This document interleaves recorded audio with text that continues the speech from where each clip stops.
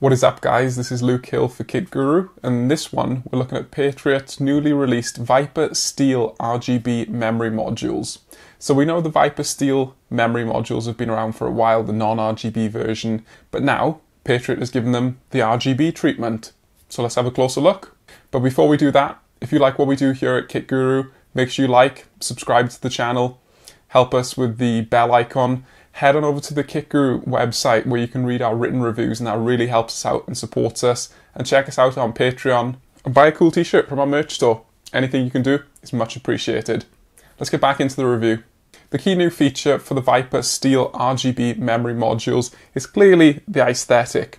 So if I just pick up one of the modules here, you can see that it still keeps the Viper Steel styling, so just a pretty basic, quite frankly, aesthetic design that I personally am quite fond of. Your mileage may vary, but this time, rather than, if I just grab one of the conventional steel modules here, so rather than the silver, grey, gunmetal steel appearance, Patriot has gone for a black, so a matte black textured aluminium heat spreader, and of course you've got the RGB light bar across the top. You still get those aggressive fins, but now the clear RGB, or the translucent I should say, RGB light bar houses RGB LED lights.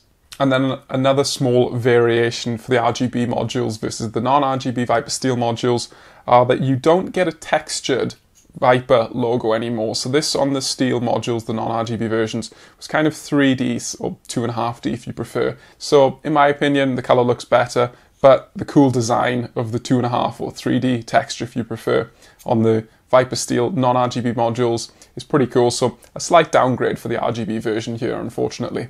These new Viper Steel RGB modules are about 48mm tall, and that's not ridiculously large when we look at some of the competing modules on the market, but it is about 3 or so millimeters taller than the Viper Steel non-RGB modules, so that's just something to watch out for if you have an overhanging CPU cooler or are likely to hit interference concerns. One point I will make with regards to the aesthetic appearance for the RGB LED lighting is it's actually difficult to see how many LEDs you have underneath that light bar diffuser. And that's actually praise for the modules. So we don't want to see the individual LEDs or the hotspots, for example, if the diffuser is doing its job properly. So credit to Patriot there, because clearly there's an ample number of actual LEDs underneath the diffuser, and the diffuser is doing a good job in keeping what is, in my opinion, a relatively good smoothness and transition between the LEDs. Lighting control is handled through the motherboard synchronization software, so you get support with the big four vendors, ASUS, ASRock, Gigabyte and MSI. We tested the memory modules with our ASUS Aura motherboard, and we found the implementation to be straightforward to use, and we found the lighting quality to be effective. I would say that the lighting speed is good, the brightness is positive, and the granularity for the control is actually pretty reasonable, but of course that depends upon the tools within your motherboard vendor's software.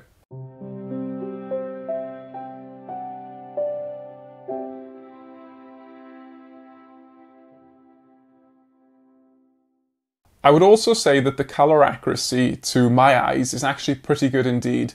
However, we did notice that a slight off-white tint was present when we went for a pure white design, but this is quite common. White is particularly difficult to get for RGB memory modules. I'd say the color accuracy is pretty good. We got deep, bright blues, we got dark reds, and of course, if you prefer, you can simply shut off the RGB for the modules. Other than the slightly off-tint white, I was also happy with the transitions between the colors down the light bar diffuser. And if you want to go with the rainbow puke RGB styling, you can do all that to your heart's content. And it looks pretty smooth on the Patriot, the Viper Steel RGB modules. Overall, I actually quite like the RGB implementation. But of course, this comes down to personal preference, as does the heatsink design, which I think looks quite good. So let us know what you think in the comment section down below. Let's talk specifications. The kit that we have is a 32GB 2x16 gig kit running at 3600 MHz with 1.35 volts XMP 2.0 support. The timings out of the box are slack. They're 20, 26, 26, 46. So even for 3600 MHz, this is particularly slack. At this price point for reasonably spec'd 3600 MHz modules these days, you're typically talking 18, 22, 22, 42. Of course, if we ignore the timings for a second and we look at the frequency of 3600 MHz, then that's absolutely ideal still, because you can get the one-to-one divider between the memory clock and the fabric clock on AMD Ryzen based systems. The specific memory chips used read as Hynix H5AN8G8N R-VKC, according to Typhoon Burner. That pair of question marks in the code actually makes it quite difficult to understand which particular Hynix modules are being used in the kit. So we reached out to our contact at Patriot, and they got back to us and said that this is basically a Hynix AFR kit. So those Hynix AFR ICs are deployed in a dual rank configuration on each of the 16 GB modules. So if we summarize this closer look before moving on to the test system and the performance, we're looking at the Patriot VIII Steel RGB modules. It's a 2x16 GB kit, 3600 MHz frequency at 1.35 volts XMP, and the timings are 20, 26, 26, 46. The price tag for the kit is currently £164.99 MSRP, but we've struggled to find any availability whatsoever in the UK. We spoke to our Patriot contact and he said that there will be availability soon on Amazon UK. It should be this week, depending on when the video is published, but we'll just have to cross our fingers that we do see some market availability sometime soon. Anyway, I think that's enough for the introduction and the closer look. Let's have a look at the test performance. For our testing, we will be looking at the Patriot VIII Steel RGB memory modules using our go-to AM4 test system. This uses a Ryzen 9 5950X Zen 3 processor. We're using an ASUS Crosshair 8 Hero AM4 motherboard, that's X570, and it's using the AGESA 1100 profile, because at the time of writing, the latest AGESA profile with some new tweaking options is still in beta form, so we can't really use that for testing. And then from the graphics card perspective, we have the ludicrously fast Gigabyte RTX 3080 Eagle OC. For the CPU in particular, we are overclocking the chip to 4.6 GHz static all-core frequency, and this helps us eliminate any variations between test runs that will be coming about because of Precision Boost 2 frequency variations. The comparison memory kits that we're focusing on with this new fresh data for our fresh platform are a 4x8 GB or 32 GB Corsair Dominator Platinum RGB kit, and that's running at 3600 MHz, 18, 19, 19 timings using Micron E-die ICs. And then we're also including comparison data from a 2x32 GB Patriot VIII Steel non-RGB memory kit that we've previously tested, and this runs at 3600 MHz CL18. So it'll be interesting to see if the Hynix AFR equipped VIII Steel RGB modules can hang with the tighter spec on paper, but more budget brand SpecTek ICs used on the non-RGB kit. That'll be an interesting comparison. Anyway, I think that covers the test system and the test procedures. If you want more details on all the particular hardware used, the settings used, the comparison points used, head on over to the KitGuru website. Let's have a look at the performance.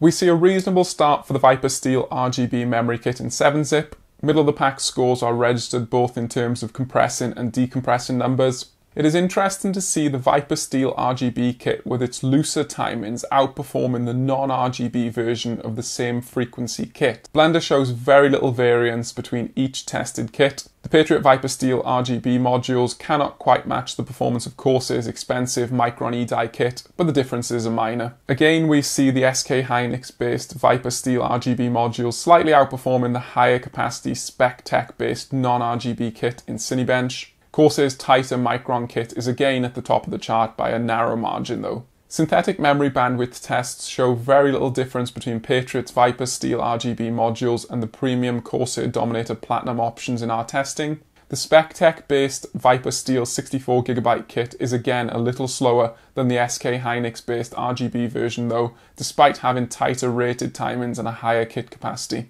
Latency is where the performance of Patriot's RGB kit cannot match the premium Corsair modules, But once again, we see the SK Hynix based RGB kit outperforming the SpecTek modules of the non-RGB VIII Steel set, despite the LED version having looser timings on paper. Of course, the effects of the AMD test system with regards to memory channels and rank interleaving and all those other factors could be having an influence on this performance trend that we're seeing. It's more of the same in gaming related tasks. The VIII Steel RGB memory is marginally quicker than the technically tighter 64GB SpecTek equipped kit, but Corsair's more expensive modules are tough to match. In real world gaming, that translates into higher FPS for the Corsair Micron based kit, which is also more expensive, but the Hynix ICs for the VIII Steel RGB memory do a reasonable job and manage to outperform the SpecTek based 64GB VIII Steel kit, once again on our AM4 platform. Much to our surprise, overclocking actually presented us with a reasonable amount of success, which we didn't really expect when we looked at the very slack out-of-the-box timings for the memory kit. Focusing on increasing the frequency while bumping the voltage up to 1.45 volts, but sticking with the 20, 26, 26 stock timings, we hit a maximum frequency of 4066 megahertz. This is a pretty good result in our opinion, but obviously we still have the slack timings and we have that voltage bump. So if we switch our focus onto tightening the timings and using the stock frequency of 3600 megahertz to start with, we managed to get the timings as tight as 16, 18, 18, 46 with the 1.45 volt DRAM voltage applied. And this is actually a pretty reasonable result again and manages to match some of the more premium 3600 megahertz kits, of course running XMP out of the box, that are available on the market. So again, another pretty good result from the Hynix AFR ICs on the VIII Steel RGB modules. Now that we know the frequency we could push to and the timings we could tighten to, we aimed for a balance between the two options. This resulted in 4000 MHz, 18, 22, 22, 46 at again 1.45 volts. That was the frequency biased balanced approach, and if we looked at the timings biased balanced approach, we actually managed 3800 MHz, 16, 20, 20, 46, again using 1.45 volts. And we didn't try to tweak the voltage down because we just didn't really need to for the interest of testing. You can do that with your own silicon lottery luck, of course. So that 3800 MHz CL16 result was actually particularly good in our opinion because it allows a 1900 MHz fabric clock, so you get the one-to-one divider on Ryzen 5000 in particular, and that's pretty much ideal from an overall system performance perspective. So while the out-of-the-box timings are really lackluster and leave plenty to be desired, when you have pretty much a quick tweak based on our results, at least, and our luck with the silicon lottery, something like 3800 megahertz at CL16 is really pretty reasonable overall. But of course, as I've said many times, your mileage may vary, so if you have any overclocking data or any results with a similar kit, let us know in the comments section down below. Overall, I think the VIII Steel RGB memory modules are a good addition to Patriot's VIII Gaming Series line of products. Put simply, you get an aesthetically pleasing kit of memory with a good RGB light bar implementation. I must say that I'm actually quite positive overall on the RGB implementation, and now of course this is my own personal preference, but I actually quite like the styling. So while we're positive overall on the aesthetic styling and the RGB implementation, it is absolutely undeniable that the stock timings of this kit certainly leave something to be desired. The competitors at this price point are running somewhere in the region of 3600 MHz with 18, 22, 22 timings. With that said, we did manage to overclock the kit to 4 GHz with slightly tighter timings, and we also run comfortably at 3800 MHz, which is a 1900 MHz fabric clock for AMD users, with CL16 timings, 4 GHz with reasonable timings, or 3800 MHz CL16. Nothing to complain about there, in my opinion, if you're handy with overclocking. If we now focus on pricing, that looks to be quite a particular sticking point for the VIII Steel RGB modules. At £164.99 MSRP for the 2x16 gig 3600 MHz 20, 26, 26, 46 timings kit that we tested, that's pretty expensive compared to the competition that you get at the price point from pretty much all the vendors, from Corsair, from AData, from Clev, from Team Group, from Kingston, from G-Skill. Pretty much everybody has got a kit that competes at this price point and runs at 3600 MHz. Now that's quite a challenge for Patriot with the VIII Steel RGB modules because the timings are slack. So if we look at Corsair, for example, in the UK, you can get the Vengeance Pro RGB modules that compete directly with this kit for about £10 cheaper, so about £155, but they'll run at 18, 22, 22 timings at 3600 megahertz. So they're cheaper and they're tighter out of the box. That certainly does make pricing, like I said, a bit of a sticking point with the Viper Steel RGB. If the current US price point of $155 is anything to go by, then when this kit is finally available on the UK market, because availability is very limited at the moment, basically non-existent, but when the kit's finally available on the UK market, it could undercut some of the competitors as it's doing in the US. So we'll have to see if that's the case. If that is indeed the case, fine, go ahead and put these on your shortlist for purchasing. If the price is comparable to some of the other competitors like Vengeance Pro RGB or like the G-Skill Trident Z modules, but you actually quite like the look at the Patriot Viper Steel RGB modules and you want to give a go for overclocking and getting some of the pretty reasonable numbers that we got, then fine, put them on your shortlist. But at the moment, at more expensive price point than the Corsair competitors in particular, I'd say this is quite a tough sell. So the pricing is going to be pretty key. But other than that, I think Patriot's done a pretty good job with a pretty good looking memory kit that has a good RGB implementation, in my opinion, of course. I've been Luke Hill for Kit Guru. Thank you for watching this video review of the Patriot Viper Steel RGB memory kit. Let us know what you think in the comment section down below. Do you like the overall aesthetic with the aluminium matte black heat spreader and the relatively low profile, not particularly in your face RGB light bar? Or do you prefer something a bit more extravagant? Let us know what you think in the comment section down below. If you like this video, give us a like, hit the subscribe button, hit the bell icon, all that YouTube stuff really helps us out. If you want to support us, head on over to the Kit Guru website where you can see the written review with photos and charts in more detail. That really helps us out. And you can support us even more by checking out our Patreon page or by buying a cool t-shirt like this from our merch store. I'll see you in the next one.